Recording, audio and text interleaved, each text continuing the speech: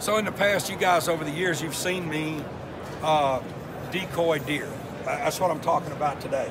Okay, for just a standard setup, you guys right before the rut, at the end of the rut, and I'll tell you one time of the year is once all the mature does are bred and then the yearling does come back in heat, which is always usually 2 to 3 weeks after the regular rut.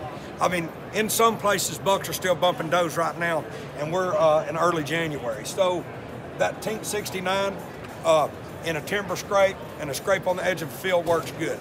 I don't got time for all that.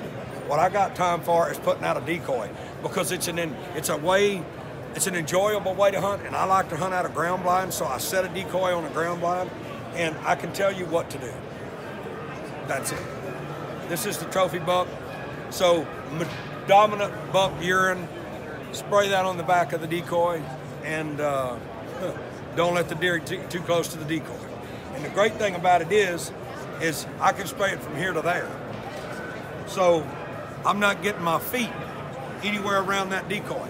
Because a lot of times you face the decoy into the wind, the buck's going to come around behind the decoy.